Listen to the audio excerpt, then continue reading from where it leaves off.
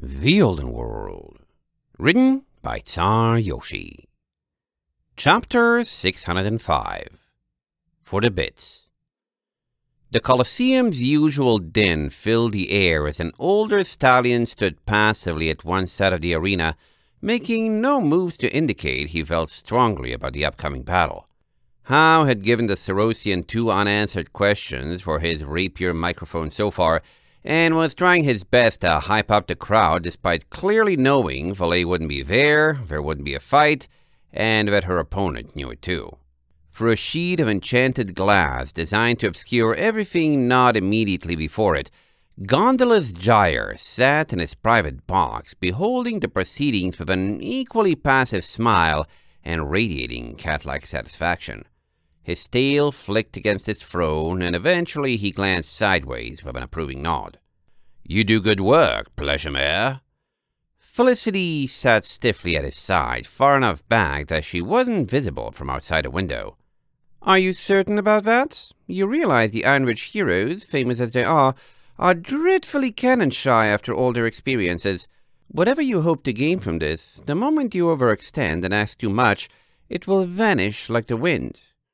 "What? Not going to show a little trust in your employer?" Lord Gyre frowned unhappily.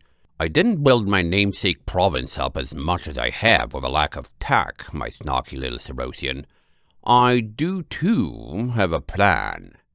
"As you say," Felicity nodded. "And currently, that plan involves taking the best fighter on your employment roster and your only serious chance of winning this tournament, whose salary is paid by your treasury, and actively gaming the system to help his opponent after he was hoofed a free round, and a foe that can't show up." Gondola's gyre shrugged. "I know what I'm doing. He's not champion material if he can't take some unarmored unicorn. Was that you, by the way? I'm not privy to the circumstances this Admiral Valet disappeared under." "I'm afraid that's not something you need to know," Felicity calmly replied. "Oh?" Lord Gyre looked over with a raised eyebrow and swished his tail beneath his cape, withdrawing a small bag that clinked with bits. "But I'm so curious. Are you sure?" Felicity failed to hide a smile as she caught the bag, fixing it safely inside her curly mane. "My sisters and I may have had a hoof in it." The Sphinx returned her grin, looking back up at the arena and flicking an ear, showing off a small device attached. "Speaking of your sisters, look what little Larceny got me as a gift. Said she got it on clearance last time she was in Lisvaldi. It plays music in my ear. Isn't that a treat?" Yes, I'm quite sure it is," Felicity replied, showing him the bare minimum of interest required not to be rude. Lord Gyre chuckled. "Playing hard to get, aren't you?" He teased the tip of his tail over to her, moving to brush her side. Felicity immediately moved a hoof, stomping his tail and pinning it to the floor. "Ow!" His feline eyes watered. "What was that for?" "You don't pay me nearly enough for that sort of talk," Felicity answered disinterestedly. "In fact, I'm technically off the clock right now. I'm only here because your room has a very good view, and I'm interested in how things are going to go down, and you wouldn't dare throw me out. Indebting Shinespark to you was more for my sake than yours." A bigger bag landed at her hooves, Gondolas using his paws this time, and turning away from the window. "Really? Care to repeat that?" Felicity's grin broadened enough to show teeth, a second spent sorting for the bit bag before she released his tail contentedly. "I said I'm only here because a certain someone is very good at knowing my weakness." The tail didn't retreat, stretching toward her until it wrapped once around her barrel and brushed its tip on her belly. "You're an easy mare to read," Lord Gyre purred, drawing Felicity close. "So, how are things with you-know-who? Made any progress in getting me my second province?" Felicity flicked the tail tip away with a wing, but otherwise leaned into his side, all her aloofness gone. "Give a lady some time," she sighed exaggeratedly, rolling her eyes. "I've been at it for barely a month or so, you impatient cat. But yes, I work quickly, though. It will be a pleasant surprise when it happens." Lord Gyre purred. all the more time to expand Gyre's production capacity and recruit more military. Just because the Empire has a history of succession wars doesn't mean they're won without battles. I do like that Stormhoof's army is overseas and Everlast has split their forces so their ally remains garrisoned, though. The continent's other powers are spreading themselves thin. Ha ha! He stroked her side instead, coming up with his tail and teasing the underside of her chin.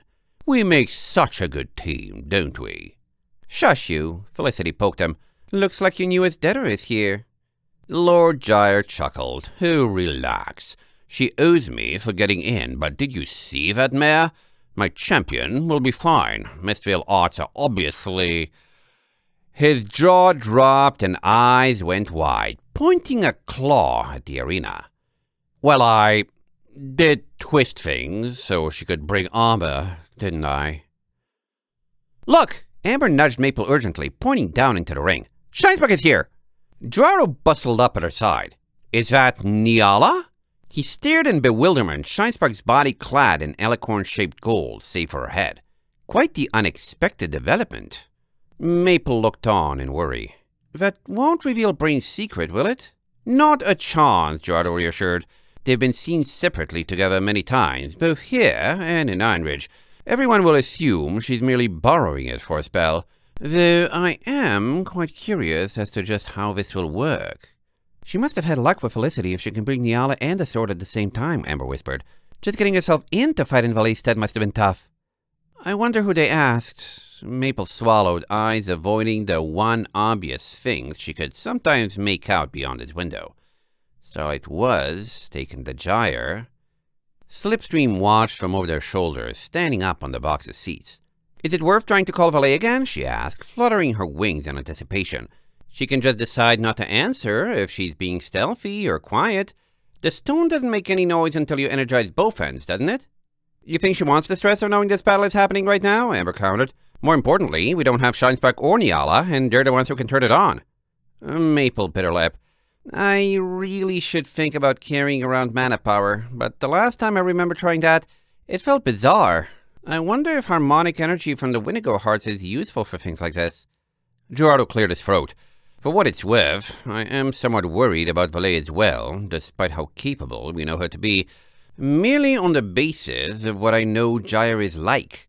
If we're thinking of checking in, I could always call and make sure she's not only safe, but capable of handling the distraction before I mentioned anything about what's going on. Power? Amber cleared her throat. I mean, if you want to. Gerardo shrugged and withdrew a mana battery from his uniform. It felt like a useful thing to acquire. If you want to ask Valet whether she wants to hear about how she's either dropping out of the tournament or having Shinespark stab an old enemy with that sword, I suppose you can, Maple said, distracted by the projected visual of the ring.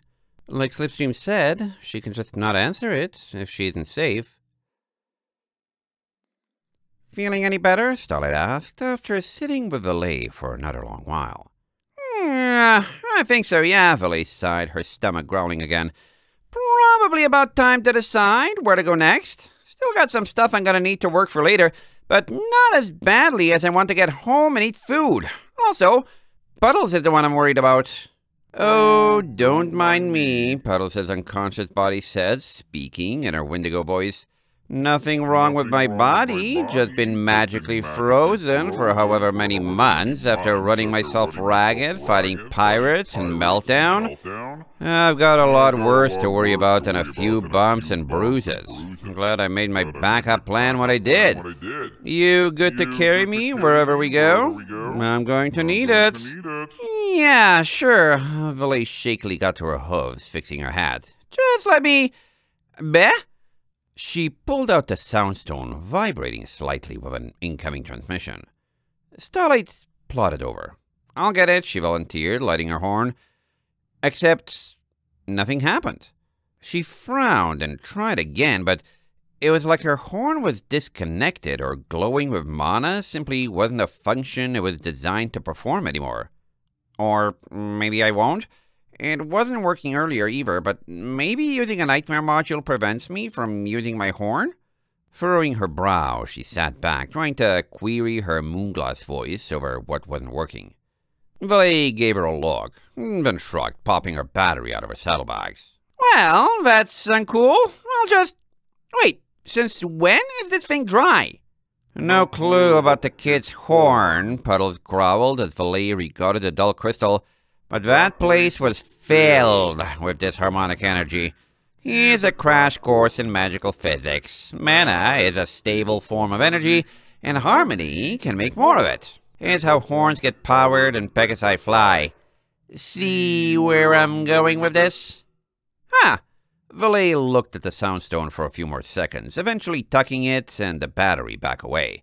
Well, guess they'll get to hear about how I got Starlight back, and I'm on my way home later then. Hope they had nothing important to say.